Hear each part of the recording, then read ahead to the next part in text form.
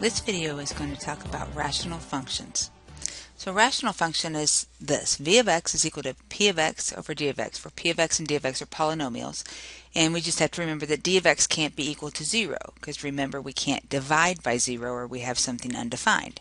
So the domain of v of x then is going to be all reals except for those values that make d of x 0, or the zeros of d of x. So we want to look at a graph and see how this applies and what behaviors happen in these graphs. So the graph of this is just a graph of f of x equal 1 over x. Most general rational function you can find. And we want to see what their end behaviors are. So we're going to look at when x is heading toward negative infinity. So that's going all the way to the left here on the x-axis and continuing on forever. And it looks like this graph is getting real close to that x-axis, but it's not quite touching here, and in fact it never will touch. So we would say that y approaches 0. It just never quite gets there. And then as we go to the other direction and all the way to the right and to infinity on the x-axis, we see that again y is tending towards 0 but not crossing it. So let's see what happens when we have x approaching the vertical asymptote. What we looked at before was the horizontal asymptote. Now we're looking at the vertical asymptote, which in this case happens to be, we'll find out, the y-axis. Now we're looking at x, and it's approaching that vertical asymptote of the y-axis from the left. That's what x approaching 0 on the negative side. So on the negative side of 0, on the left-hand side of that asymptote, we can see that as we get closer and closer to 0, this graph is going lower and lower, or heading toward negative infinity. And when we come to the other side, approach it from the right, or the positive side, then as we get closer and closer to 0, this graph is going to increase, which would mean that we're going toward positive infinity. So those are the behaviors that these graphs have. So let's take a look at a couple of examples. This is the graph of g of x. And if you look at this looks very much like a transformation. And in fact it is. This would be our k, and remember k moves you up and down. And this would be our h over here, and remember that moves you left and right. And this minus 2 means that we're actually going to go down 2. And when it says x minus 1, remember that means you go the opposite direction. So we're actually going to go to the right 1. So think of the graph that we just saw.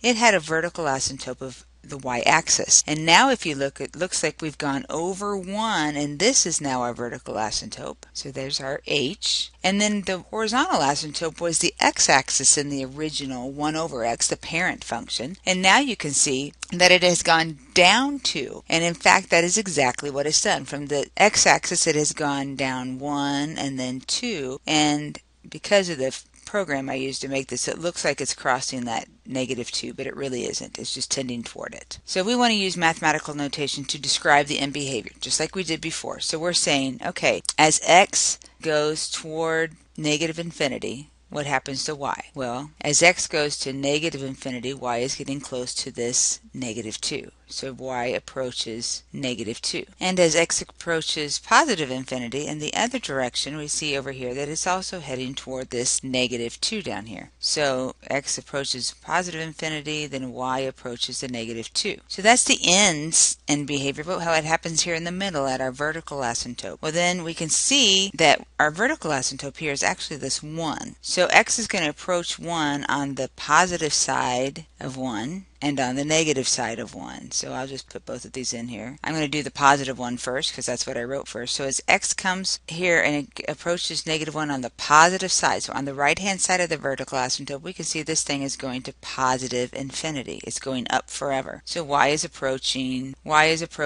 positive infinity. And as it approaches from the negative side, this time instead of being negative infinity, it's again going to positive infinity. So if we want to state the horizontal asymptote, then that would be our horizontal line, so it's a y is equal to negative 2. So now let's see if we can take all this that we know. We want to sketch the transformation. So let's look at these transformations. We've got a negative 2, which means it's going to go down 2. And we've got just a plain old x, so it's just going to stay. Okay, it's not going to shift left or right. And then we've also got this negative 1. And remember, that means that we're going to change the y values. So if I graph my little graph here, I'm going to put in black here the 1 over x. And that was the first and third quadrants. So it looks something like this. Now we need to reflect it. Remember, the last thing you always do is the up and down. So we need to reflect that first. So reflecting it is going to make it go, all our y values are going to change. So we're going to be now in the second and fourth quadrants. And then finally, and I'll do that in red since that's the final thing we're going to do, we have to move everything down to. So instead of tending toward the x-axis, we can come down here and call this -2, and that's going to be our horizontal asymptote. So that's going to be like our x-axis now. So we were above that in the, oops, a little bit over too far, in the third quadrant, and below that in the fourth quadrant, and that's a horrible sketch. My pen is not helping me very much, but that would be our graph. It would tend toward that y-axis, just not quite cross it. So let's answer these rest of these questions then. Label the horizontal and vertical asymptotes. Okay, well we said that this one was going to be y equal -2. And the vertical one is in our black, and the vertical asymptote is going to be x equal 0. That's the y-axis. And then we want to know the x and y intercepts. Well, we have an x-intercept right here, and since our y-axis is our asymptote, the y-intercept, we can say it does not exist. But we do have an x, but remember, if you're trying to find an intercept, we would say that 0 is our y, and that's equal to -1 over x minus 2.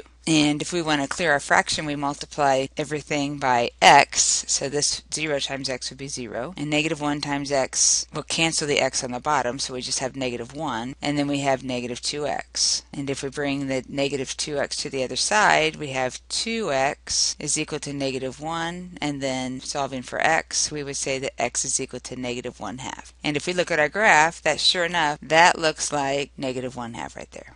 So let's look at an application in this case then. A large city has initiated a new recycling effort and want to distribute recycling bins for use in separating the materials, and they want to approximate the cost by this function, -22,000 over p minus 100 minus 220, where c of p is the cost in thousands of dollars, and distribute the bin to p% of the population.